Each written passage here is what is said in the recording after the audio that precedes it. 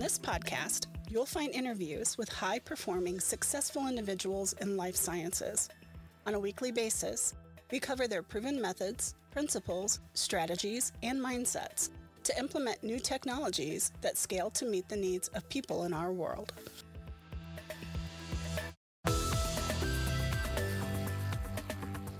Today on the Life Science Success Podcast, I'm interviewing Leslie Loveless. Leslie is the CEO of Sloane Partners. Her career journey has led her from Takeda Pharmaceuticals to Quest, and now as CEO of Sloane Partners. Sloane Partners is a premier executive search firm that specializes in recruitment for life sciences, biotechnology, diagnostics, data and analytics, and laboratory testing services industries, with offices nationwide, including Boston, Washington, DC, San Francisco, San Diego, and Research Triangle Park. Thank you, Leslie, for joining me today. Can you tell listeners a little bit about yourself? Absolutely, Don. Thank you so much. It's my pleasure to be here. I appreciate the opportunity. And I'll just start with a brief introduction. As you said, my name is Leslie. I'm the CEO of Sloane Partners. We are an executive search firm really focused in serving early stage and growth stage companies. I've been with the company going on 15 years, and I can't believe I'm saying that, but it is in fact true. And it has been quite a wonderful, amazing ride. Just on the personal front, I am based in the Midwest. I'm married and I have a daughter who will be 14 on Friday. Wow. Yeah, you're getting to that stage in life where they definitely need to start planning kind of their next steps as well. Does she have an interest in biotechnology for the future? She is a math wizard, and she believes that her dream is that she will go to MIT and to engineering school. So that's what she tells me, and I'm all for that if she can make it happen. Yeah, absolutely. Yeah. So in your career, I heard that you started out actually as a school teacher. So after being a school teacher, what led you to work in life sciences?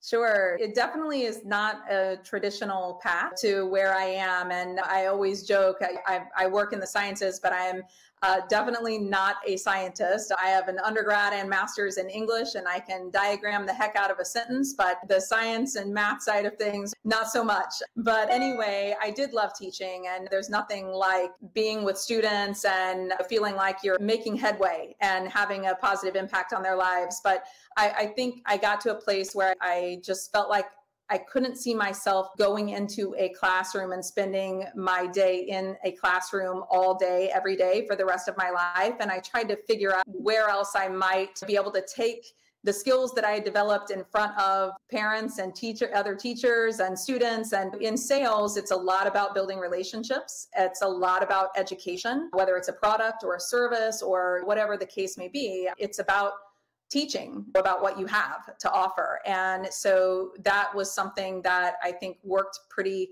well as far as what my experiences had been to date, and pretty transferable actually to what you experience as a salesperson. So that's what led me there. And it's just been one exciting thing after another ever since.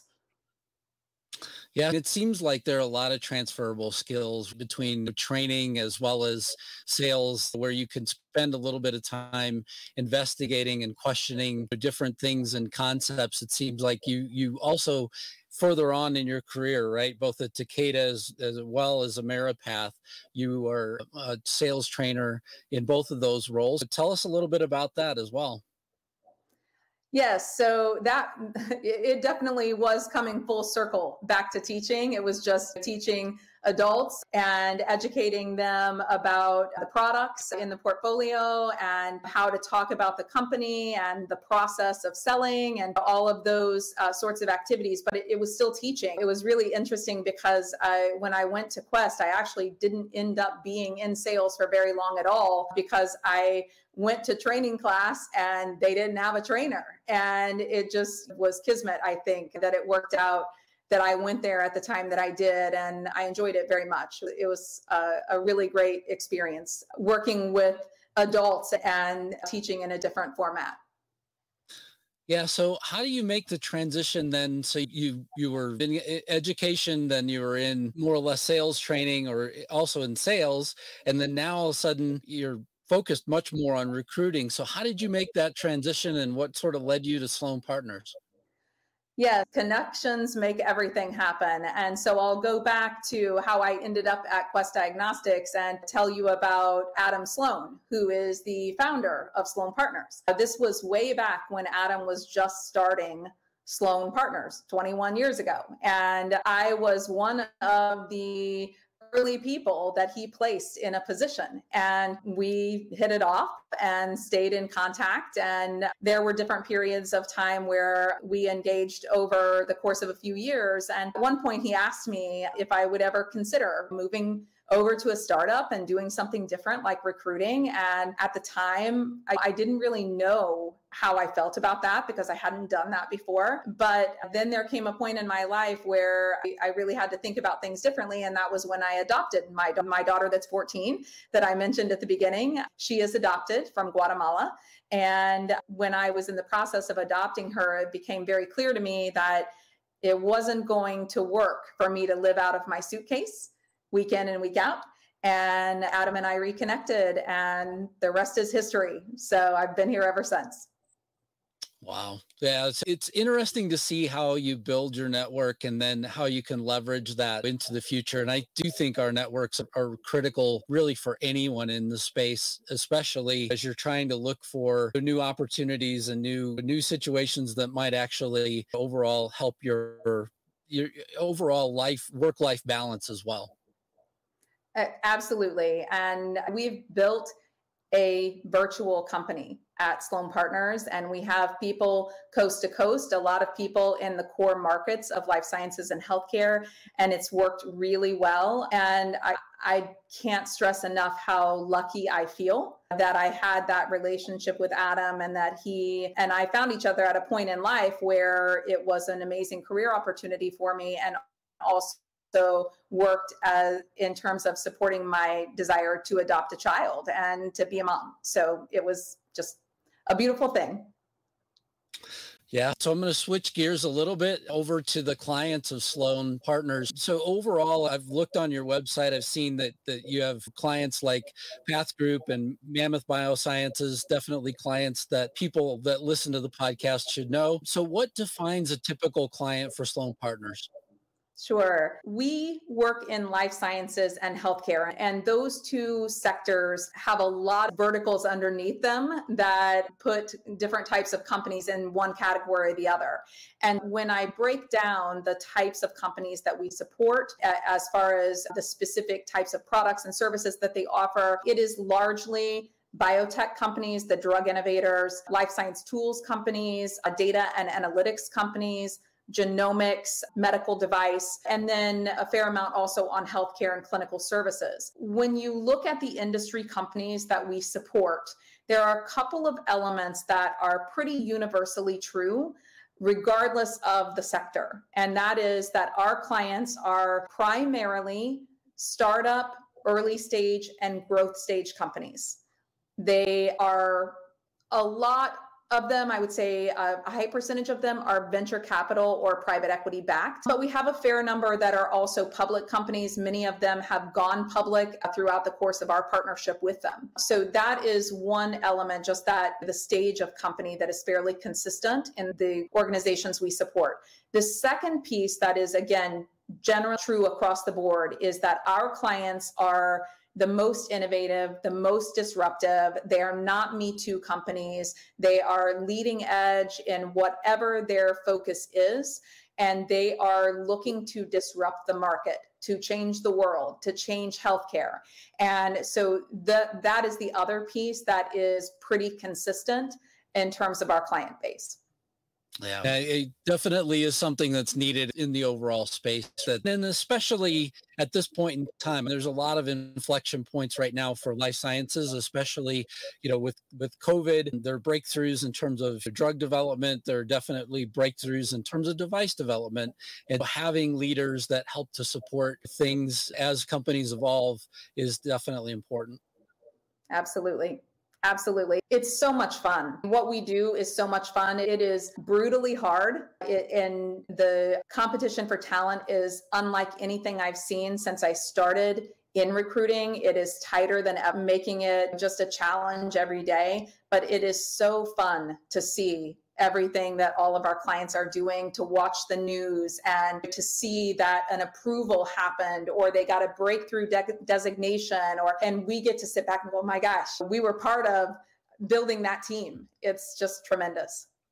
Yeah. And I guess back to one of the statements that you just made, right? So in terms of finding talent now with COVID and things like that, I've heard that the job markets are starved for people right now. Are you finding the same thing? 100%. It is the tightest market I have seen since I joined Sloane Partners, by a pretty wide margin. It is very difficult. And there are pretty solid explanations for why that is. And it comes down to the fact the investment community is very high on life sciences and healthcare in general. There's a lot of money flowing into those markets. And there are a lot of new companies. It seems like I'm reading about a new company every single day, the seed funding or Series A funding that they got to advance the mission. And with all of these really exciting companies with strong investment teams backing them, there are just a lot of opportunities to be had for the best talent in the industry. Yeah. Yeah. And I really have to respect a lot of the job that teams like yours have to do as well, in terms of finding, especially niche talent that you can't as easily, locate, and then in a tough job market as well. It must be just both exciting as well as challenging at times. Absolutely. There is never a dull day in recruiting. And I always say to our team, and when people are interviewing with us, it is not for the faint of heart, because our product is people. And people are not like machines. They are not consistent. They don't do the same thing over and over again. They have feelings. Life happens. And like it or not, people will disappoint you and break your heart sometimes. And it happens in recruiting. And so you have to always have plan A, plan B, plan C. There's just got to be a follow-up action if what you want to happen for one reason or another doesn't. Yeah. Absolutely. So you co-authored an article in the California Business Journal titled "Encouraging Trends Emerge as Life Science Companies Strive for Diversity, Equity, and Inclusion." So what can you tell us about the trends in the DEI space? Sure. So as I address this question, I do want to back up for a moment, just give you an explanation behind the genesis for that and how it came to be. Of course, as you might imagine, for a few years now, there's been a lot of discussion around hiring diverse talent, but the last year and a half really brought that to a lot of discussion, a lot of pressure, a lot of just sort of recognition that things needed to be different and we needed to do something about it. And if you don't do something about it with intention and not let up, it won't happen. And so one of the things that we were seeing in recruiting is a lot more emphasis and conversation around hiring diverse talent, whether that be hiring a female or hiring a person of color, a lot more discussion about that. And what I wasn't hearing is what happens after. So it was all about filling this space, but not discussion about what do you do beyond that to ensure success, to ensure inclusion, to ensure equality. And actually, it's been almost exactly a year since our executive director of DEI joined us. And funny story there. So Candace Norte is our executive director of diversity, equity, and inclusion. She is a career educator. She got to be a director of education in a very large school system. And ironically, she used to be my student back in my first life when I was a teacher. And she and I reconnected, and she's just spectacular in every way. And the impetus for us hiring Candace was that we knew that if we were going to deliver on filling positions with diverse talent, that we needed to also support our clients and the industry in general in educating them about not how to just hire a person, but how to hire a person and create a system internally that supports that person, includes that person, and allows that person to excel. And so that's what Candace's role is. And she and I were together in the co-authorship of that. And that's really what it's all about. Yeah, so it's interesting to me because one of the items that I pulled out of this article really was around that same sort of concept, right? This whole idea of having people in a position at a promising startup is fine, but also you have to have things that make them feel welcome as well. And so what are you seeing that companies are doing to ensure that they have sustainable, inclusive workplace culture? This is where Candace's services come into play. So she's got a lot of engagements going right now with clients in life sciences, as well as an engagement with the Boys and Girls Club of America, where she's doing some consulting for them on diversity, equity, and inclusion. So what we know from these experiences to date is that companies are forming commitments. They are doing more than talking about how they need to hire diverse talent. They are building programs internally. They are holding workshops. They are doing training sessions. They are hosting book clubs. And Candace is a very important part for many of our clients in helping them figure out where to start, because that can be the very difficult part of building a DEI program internally, is like, where do you begin? And she's helping them with that. But there are a lot of companies now that are hiring for that position of truly owning DEI and figuring out how to make it part of the fabric of a company, and not just something that an HR leader is trying to do in his or her spare time, because this is not a spare time job. This is a full-time, with intention, very important part of our future. And so we're seeing a lot more emphasis put around real programs and real people owning those programs. Wow, it's amazing, because I've been in several companies where you see that all of essentially diversity, equity, and inclusion are definitely a part-time job for lots of different people. And so to hear of that shift is an amazing difference, and it should have a big impact overall in the space and the companies that make that shift. Yes, absolutely. It's exciting. It feels good to see it happening. It really is very inspiring to see all the conversation that's happening and leaders stepping up and taking a stand and working toward a better way of creating an industry that reflects reality, that reflects our population. Yeah. And then, so with COVID, what have been the biggest challenges that some of your clients have faced in the past year?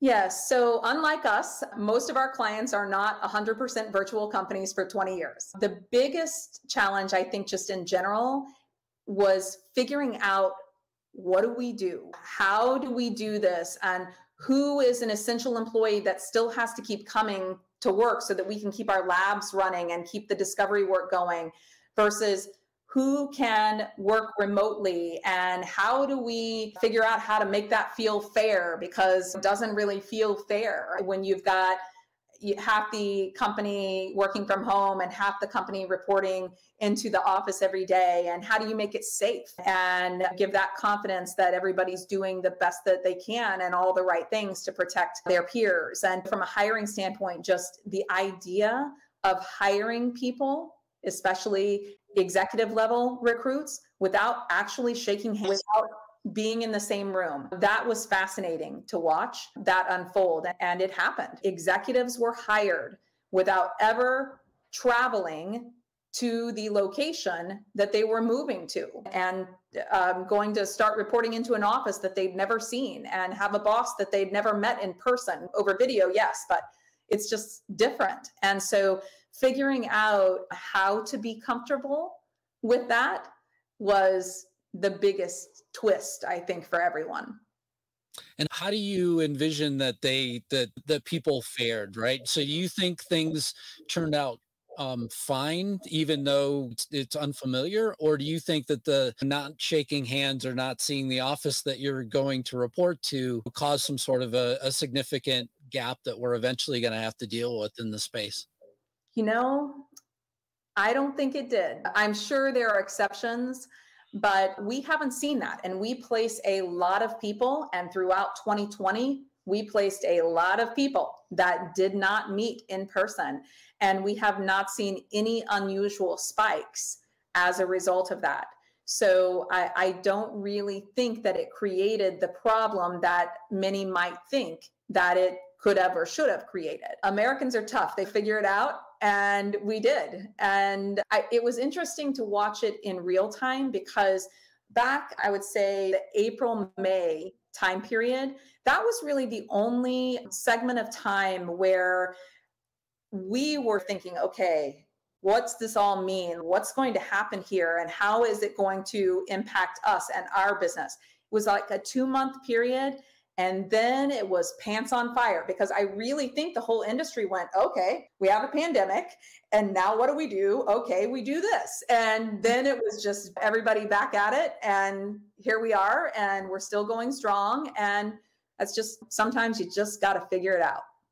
Excellent. Yeah. And it, from my standpoint as well, if I rewind the clock back to April, I was saying there's no way we're working from home. There's no way they're shutting down the highways. And next thing you know, we were working from home, and you had to have, some sort of special letter, at least in Colorado where I'm at, to even be on the highway that would indicate that you were an essential worker having to go to work. And I do feel like we really did figure it out in the last year. So then if I fast forward from April to August, though, then you also wrote another article titled "Sustaining the Life Sciences Boom in California." And we certainly saw a lot of companies shrink their way through the pandemic. What was the inspiration for the article from your perspective? What made you write that article at that point in time? Yeah, the main point is, for us as a healthcare and life sciences search firm, California is a critical market. And San Francisco, San Diego, and many places in between, it is just a hotbed of innovation and opportunity in life sciences and healthcare.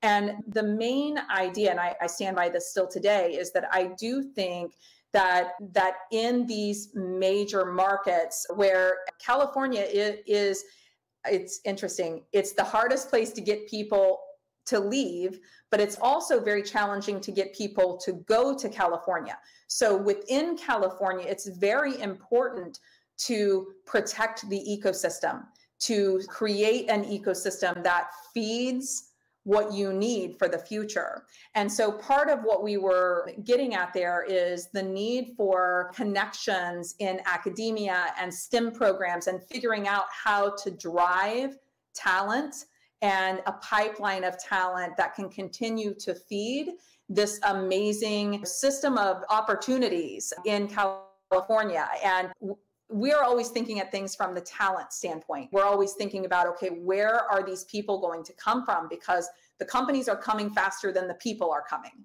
And so the point there is just trying to get California, the companies, the academic institutions, everybody working together to figure out how to support that growth engine and keep it strong. Yeah. Yeah, and I definitely have seen it even in Colorado, because we've seen a lot of people that were in California that for different reasons decided to leave and join our biotech sector as well. And then we for sure have different areas across the country where we could focus things. One of my favorite quotes from the article was that life science leaders must begin to think like investors think.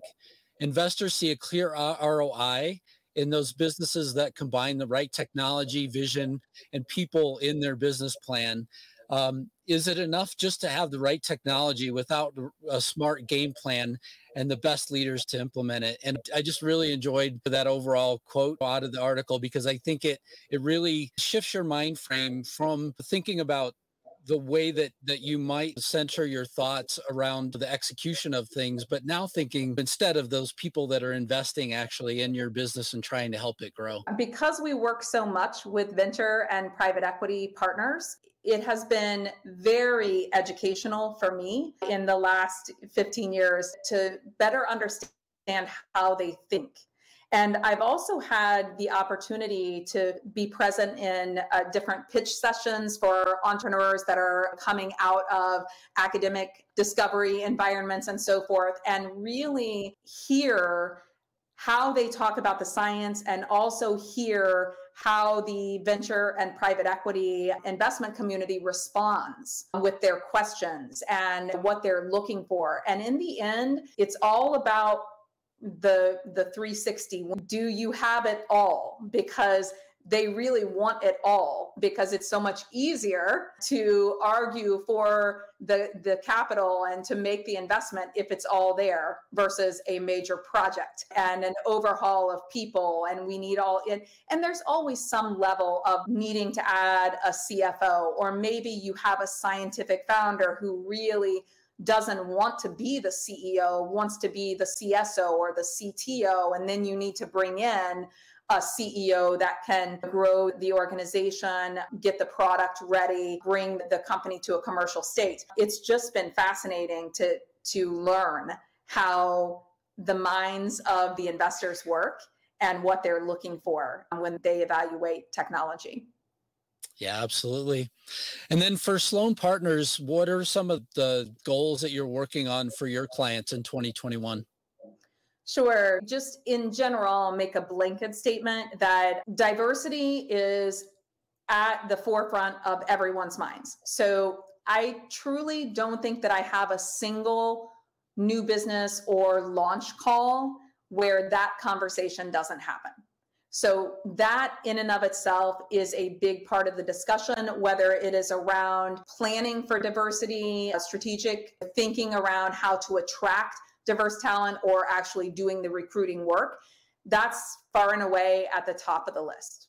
Okay. Now, beyond that, I would say there are a few key positions that are just really tough and on everybody's minds right now. One of them is finance leaders, chief financial officers, and our clients are always looking for sort of one of two profiles, either the person that can lead the IPO or the person that can lead the capital raises and take a company through Series A, B, C, whatever the needs are, the plan is. That is an area of high demand. So supporting their needs and identifying financial leaders is huge.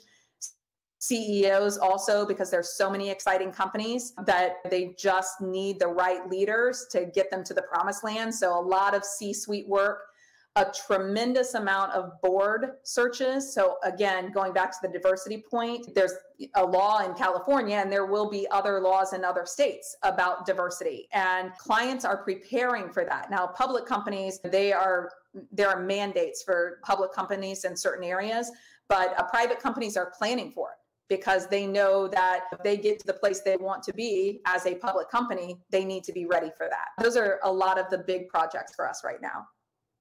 Absolutely. Very important work.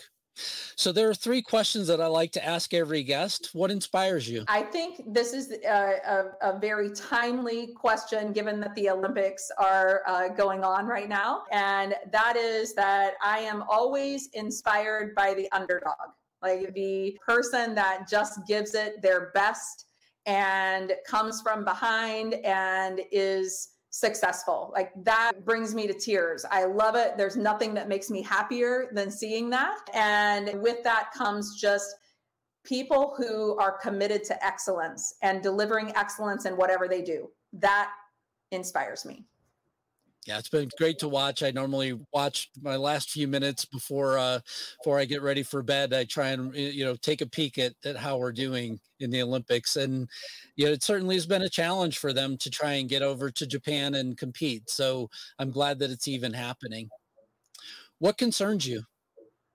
So I'll break this out into two, one personal and one professional. I'll start with the professional. On that side, just because of the business that we are in, I always worry about what's around the corner as it relates to the economy and will it stay strong and all of those sorts of things. So those are things that it's just part of leading a company and being involved in a space that over the course of history can be volatile at times, investment and such. So that is something I think about. On the personal side, I would have to say what concerns me is living in a time where I see a lot of arrogance and intolerance and impatience just in general. And I wish that people could slow down, think things through very carefully, and before putting certain things out in the universe. I just would like to see a little more of that.